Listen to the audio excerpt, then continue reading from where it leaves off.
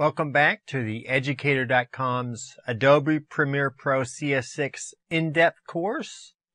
And in this video and a few more after this, we're going to go over Adobe Encore. That is a Blu-ray, DVD, Flash website output program. This is the introduction to it, and we're going to go over a few things inside of Encore. And the first thing we're going to go over is the workflow.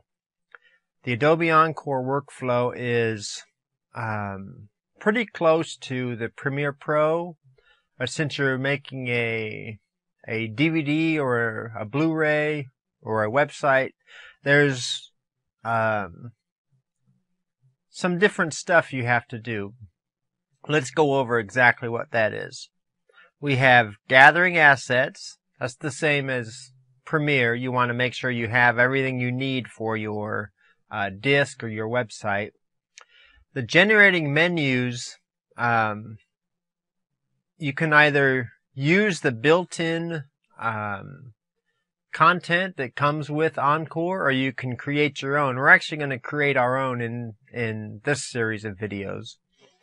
Setting up your navigation, which you don't have in Premiere, you basically just make a sequence and output those sequences.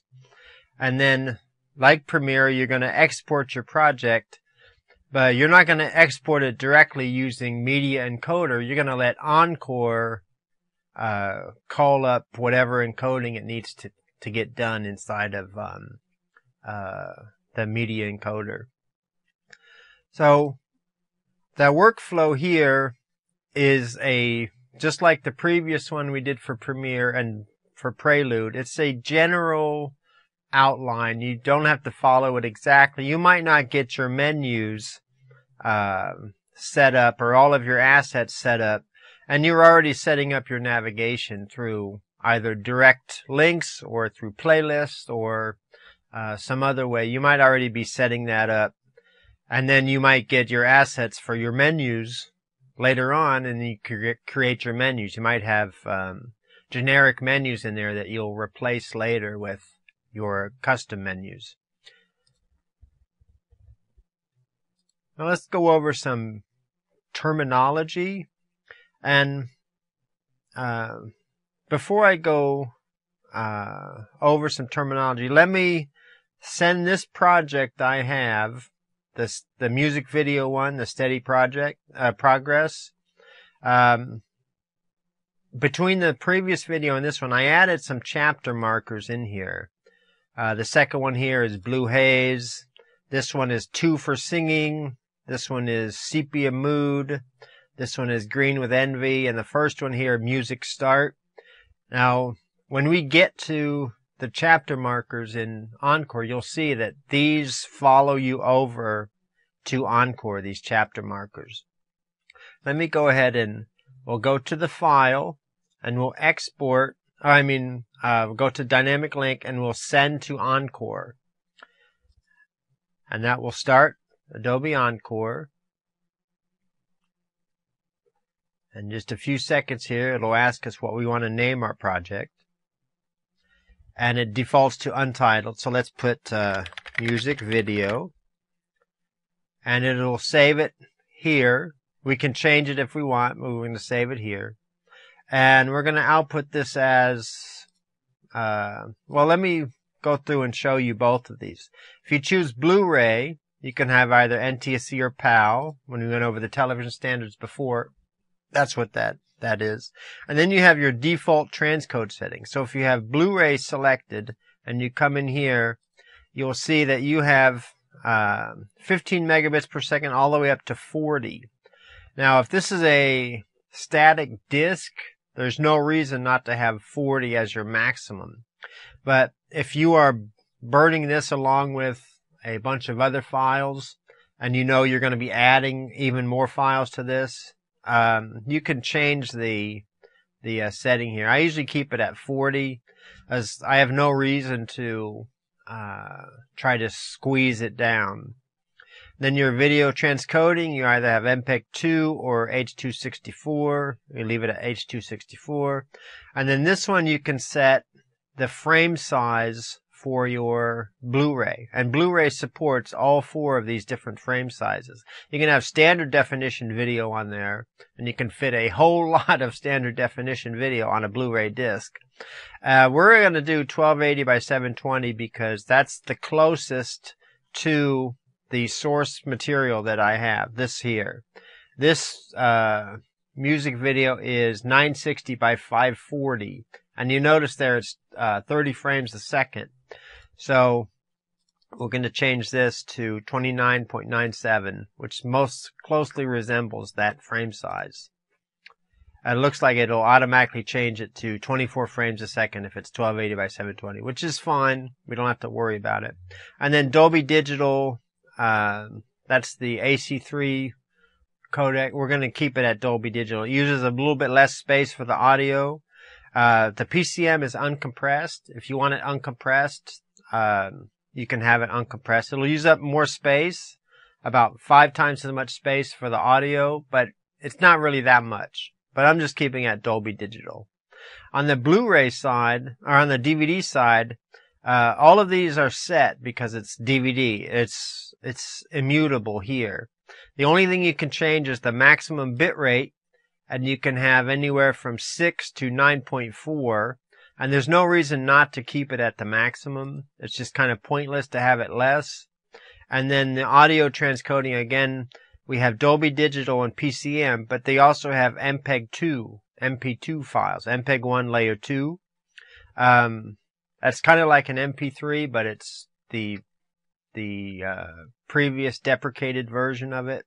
So it's MPEG-1 layer 2. So it's basically an .mp2 file. But we're going to keep this one at Dolby Digital 2 as the default.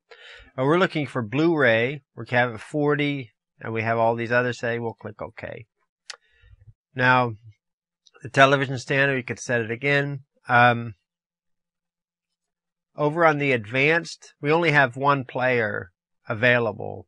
I've never gone to the advanced and needed to change the player that's here, so you probably won't either. And then, as you can see here, you can change the authoring mode later, which we can do it either Blu-ray, DVD, or Flash website, and we can just tell it which version we want later on in the build menu. So let's click OK. It will create our project here. Now let's go through some terminology. Our project is just like our project in Premiere. It's the exact same thing that we have. It holds all of the assets that we're going to use in our project.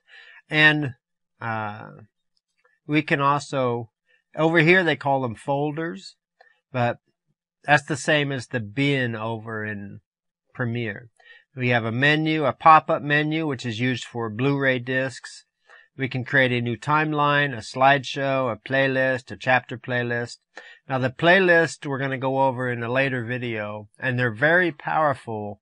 You can use just a short amount of space on your disc, and you can have many, many playlists to play your video, especially if you have, say, a disc of music videos. You can have it 30, 40 different playlists, and it would just play the videos in that order. So it's a very powerful tool. Menus are just like DVD menus. You'll have buttons. You click a button, it'll go to a timeline. It'll play a timeline or a playlist. You can have alternate audio, alternate subtitles. The menus you can access, you can use those to access any part of your disc. And it's just like the menus on a DVD. It's the same type of thing, but here you create them yourself. Timelines. A timeline is a set of video that when you play it and you play the entire time, it'll go from the beginning to the end and then return to whatever you tell it to return to. It doesn't have to be just a single video file. You can have multiple video files on a timeline. but it's not like Premiere, where you can go through and add effects and other things. So you can see I can change the size of it, but that's the only thing that you can change about the video is the which part of it you want to keep for this timeline. So if you have one big long video, you can create a timeline with each chapter of the video, and then you would basically just cut it down to the first chapter, the second chapter, the third, the fourth, fifth, and then you can create a playlist, and you can have it play in random order if you want. Well, semi-random, because you'll make a bunch of different playlists where you just move them all around and jumble them up, but you'll have like 15, 20 different playlists, and you can have it just play certain chapters or certain pieces of video, and that's what a timeline is. It's basically one of these. See, there's multiple videos, but there's only one video track. There's never more than one video track here. There's extra audio and subtitle tracks, but there's never more than one video track on this timeline. And then the build menu shows our 3 types of builds, and it will show you information about your build, your specific build. Let me go through some of these other ones up here, just so you have an idea of some of the stuff we're talking about. The title button is what happens when somebody hits the title button on the remote, and it's the main menu that you have in your system. Then your main timeline is obviously this one. This is the only timeline that's in here, so it's automatically the main timeline. First play is a video. As you can see, it's got this little icon up here with the it looks like a black disclosure triangle.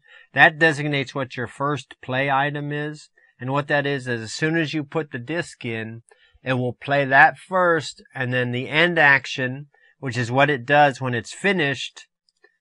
The end action tells it which menu to go to, or if you want to go to another timeline or another playlist, you can set it to go to one of those. It's normally, if you watch a Hollywood video and they'll have trailers at the beginning, those are the first play items. They will play first, and then it will go to the main menu, which is the end action. What to do when this timeline ends. We don't have any menus yet, and we only have one timeline, so it's automatically the first play, and the end action goes to nothing. It just stops. So that is a little bit of the terminology. As we go through and we select and do other things, we'll go over and talk about other terminology that applies into Encore.